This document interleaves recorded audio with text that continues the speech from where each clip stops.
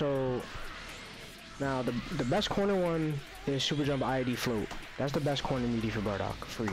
Cause Super Jump, like, it's timed so that like it even safe jumps sparking.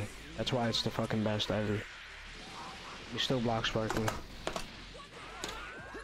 But yeah, that's why that one is the GOAT. Oh wow, my stick unplugged. You can call your assist though, like Pete.